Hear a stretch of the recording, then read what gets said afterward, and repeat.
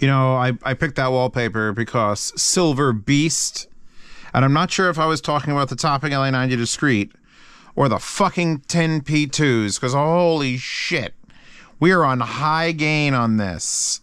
And this is the Sherlock Holmes 2 OST, and it's just... Oh! Alright, so welcome back to the second video for the topping LA90 Discrete, trying to see if it's different enough from the LA90. Like, it doesn't matter. If you haven't bought one, this isn't available anymore, you're going to get this. I'm trying to verify for you if it's as good as its predecessor, which was more expensive, because this is now a discrete power supply and more power. It's 66 watts per channel at 8 ohms instead of 50.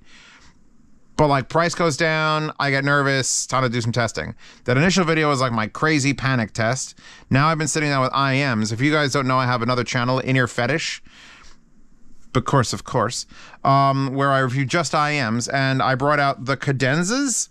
These are the Lecture cadenzas. These are like $2,200. And Hi-Fi Go sent me a cable because they're like, hey, do you want an expensive cable to test? So I'm like, yes. So this is the Effect Audio Signature Series Aries S 8-wire, which is like $275 fucking dollars, but it's like a good cable. And if you didn't see the video of the cadenzas, you actually need like a super low impedance cable. And I figured that would be a good way to test also between using my heavy 12 gauge adapter into this, or 14 gauge adapter? 14 gauge adapter into this, versus this slightly shorter, far more expensive double helix adapter into this. So according to this, there was no real big difference. Also, want to point out, render tips work on there. I was having a problem with tips on the cadenzas. Render tips, A-okay. Second set of IEMs I whipped out, and I'm going to get to headphones in a minute because I'm going to stop the video. Second set of headphones or IEMs I whipped out is obviously the Dunu Zen Pros. Also on a ridiculously expensive cable because I had it and it was MMCX and I'm going to use it. This is a DD Hi-Fi cable that's like 300 bucks.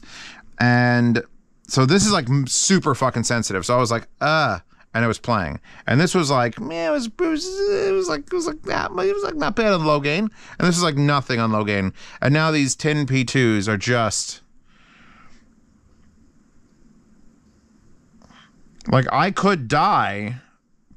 But if you said plug an IEM into a speaker amp straight into the back terminals and turn it up, these are your boys. And this is the only way to listen to them. Do not try to listen to these on anything else. Anyway, yeah, silver fucking monsters. These planar 10P2s. You gotta hear them on a speaker amp. Like, they compete. Beautiful wire, by the way. Ends in a 2.5 millimeter, which is lame and for losers. So I have it in this drop adapter. I'm sorry. Mass Drop adapter. Ever heard of this site called Mass Drop? So yeah, no, these things. So what I can judge from just these three IEMs, because I'm going to get the Rincos, I'm going to get my collab stuff out. So far, not a huge or if any intended difference, except for on these.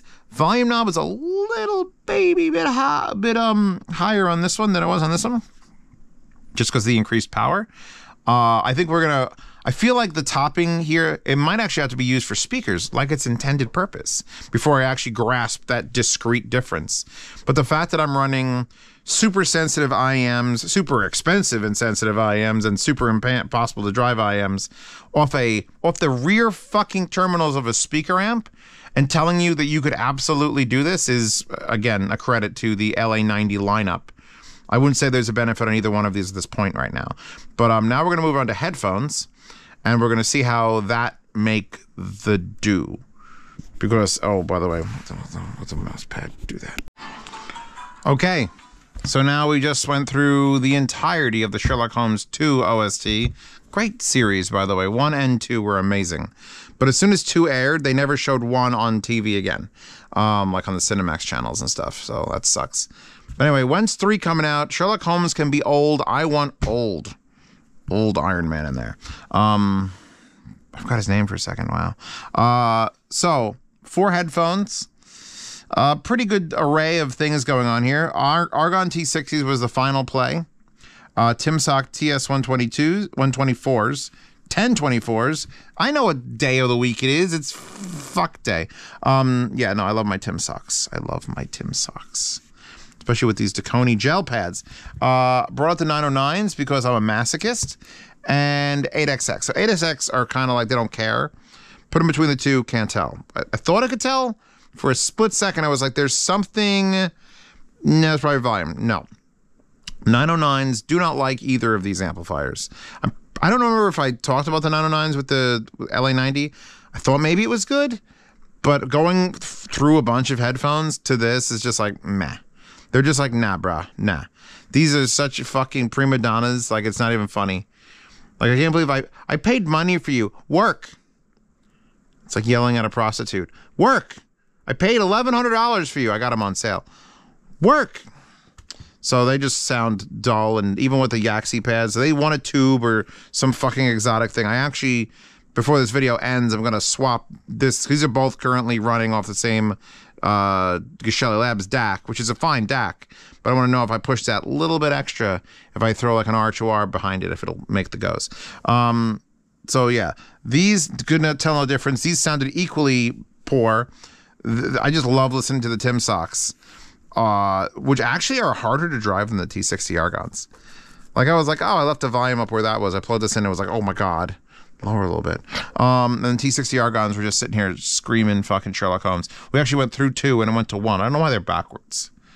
Sherlock Holmes. Oh, because the number 2 comes before the letter O for OST. That's what 1. I have Sherlock Holmes 1 OST. All right, whatever. I'll deal with it. So far, not hearing a huge difference in the discrete versus the non-discrete. It's just not happening. And I've given the advantage to the older unit of the more expensive cable, although I don't think it's going to make a difference considering these are dual. Well, actually, no, each one of those is getting a 14 gauge. So I think it's probably fine. I think we're seeing an internals upgrade and a power supply upgrade. The next video that I film in this series will be for the speaker end of this, which I got to double check, see if I'm getting 2 of these. If I'm getting 2, I won't film that one until I have, well, 2 of these, so I could do the monoblock shit. But I could definitely hook up RB42s to this and go, wee! See if the extra 16 watts takes them to where I'm the happiest. Because one of the issues I had with the original i90 is on super inefficient speakers like the RB42s. By the way, link Zeos to Mica RB42s, the greatest passive speaker you can get for under $200. On these, I was pushing it really close to the top end, and there was just the edge of distortion, because it is perfectly clean at half or 2/3 volume, 75%, you're still great. 80, 90, it's getting like, oh, and then you're just up to like, you're running not class A, you're running class D. So this, with the extra 16 watts, might be able to get me exactly where we need to go. We'll find out in the next section. Now let's swap, let's take this one off the desk, and let's put this one only on a better DAC, and we'll see if it can make any sort of noticeable difference. Okay, so I want to apologize to my 909s. I didn't mean to call you mean. Changed the wire, because the wire I was using was like a Dakoni prototype, and it probably has super high impedance. So I've got a Periapt on here now, and I've got it on the Denafrips Aries, and there's just enough of a difference to be like, there's a reason this R2R DAC is like the one that I'm like, yes, if you're gonna spend money on a DAC, make it this one.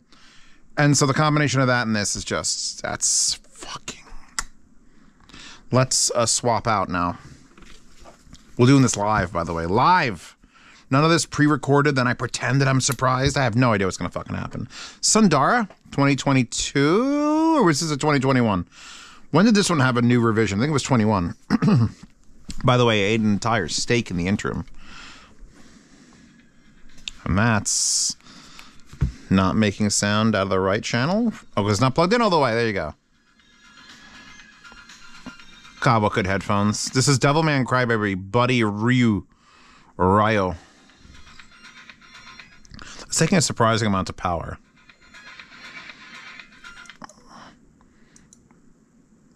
This is a solid fucking headphone amp. I think it's still my default, my go-to. This is Evangelion 444. If a cause is worth dying for, then be... And it gets cut off, unless it's just Japanese, and that's where it ends. Hold on, it's gotta have a longer title than that. If a cause is worth dying for, then B. Oh, God almighty. Fuck. It's a good song. It just has a stupid title. Then so be it. That would be a good title. That would be a fucking metal as fuck title. Yeah, this is... Oh, what is that? Marilyn Manson, The Speed of Pain. Oh, it's like electrifying. It's like... It's... You know what? I've used a lot of amplifiers. Like a lot. And I'm assuming this is as good as the original LA90. It's even cheaper, and I love it in silver.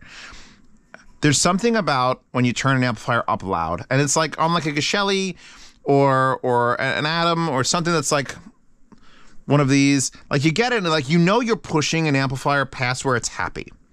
But this on low gain is always happy.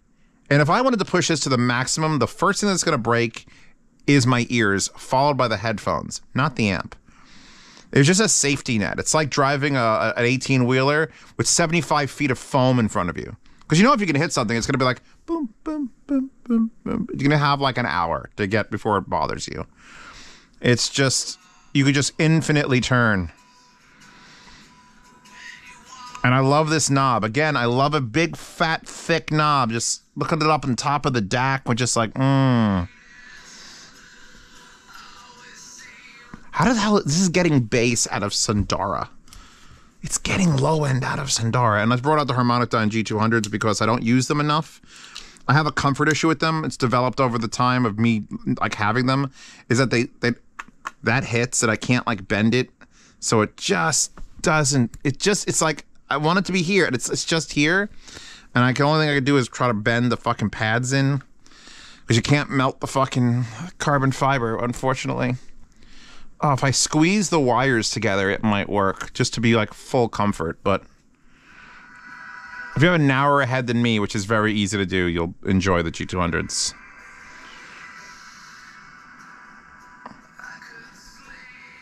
God, that's... I was going to say sharp, but I don't think sharp's the right word. There's so much focus. Treble focus. I might have to take this out of its fucking headband. As much as I like this and the carbon fiber, I may have to remove it from here and put these cups into something that's just more adjustable. Because as soon as you open it up, you're locked. Like that's as high up as that'll go. So it needs angled pads with this angle at the bottom. God, I brought these things to fucking Chicago to show them off. They fit everyone's head but mine. By the way, this is a Scrooge OST. See if I could just pull it like this way. See, like I need to make this, unless I screw something here to bend that, like a bar, and then pull the middle down, because then it would be like, no, it still wouldn't. I have to. You can't bend anything here because it's all carbon fiber.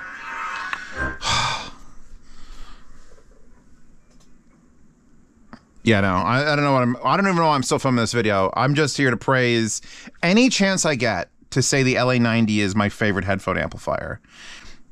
Is a chance I'm going to take. I've got the new Rebel amp. Well, there's a Rebel amp collab coming up, but I haven't decided what I want to try to do. Obviously, front power switch and things like that. But I know where I should aim with that because it ain't going to be this. Not ever.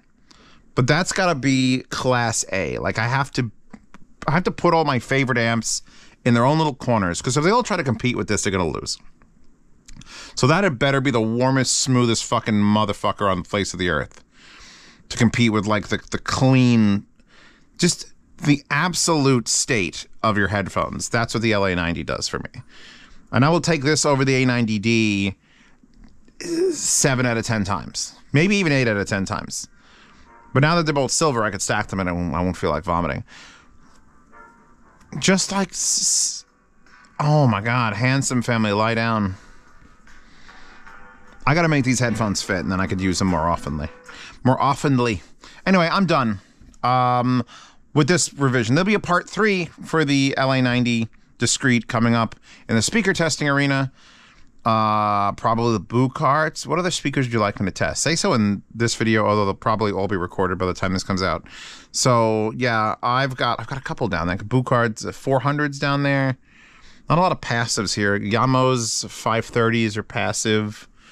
What else? We've got the Clips are passive. Active. Those Yamos in the middle. Actually, holy shit, I just realized. It didn't dawn on me. The white ones at the bottom are Yamo S803s. And the black ones in the very center are Yamos as well. I forget the model number of them. I love Yamo. I love Lamp. And there's also the Kefs down there. Anyway, wallpaper in the Horde. Patreon, subscribe, star. Support these ramblings. See them early. If you see them early, you don't have to wait a day to skip them. Does that make sense? It doesn't seem like I'm promoting myself properly. But yeah, $5 a month. See reviews early, participate in yard sales, hear all the sound demos, which I now put on YouTube anymore. So all the sound demos that are gone, you could listen to them. And all the sound demos I've been creating in the last like 3 or 4 months, you can watch them. And, you know, I could use whatever tracks I want, which is much better. Much better. Holy fuck, better. Anyway, I'm probably going to do a sound demo on this desk with this because everything here is fucking glorious. I'll hook the Stacks amp back up and we'll get this into this through Stacks. And for $10 a month, you get in the private behind-the-scenes Telegram chat, where if you're a patron, you want to get all those features, but you also want to talk to me directly in a big group chat. And it's like, hey, add Zeospantera. What about this thing for this thing and for this thing? I'll answer your questions. It's the show me the money, because literally I can't answer. I can't even answer $5 patron questions. I apologize wholeheartedly if you're a $5 patron and you thought you could do that and like message me. I don't even check it. There's constantly 99 plus for the last 3 or 4 years. So if you actually want to message, even if you just join for 10 for a week, you'd be in the chat for 3 months. There's a 3-month window where you're in it, and then it gets every quarter.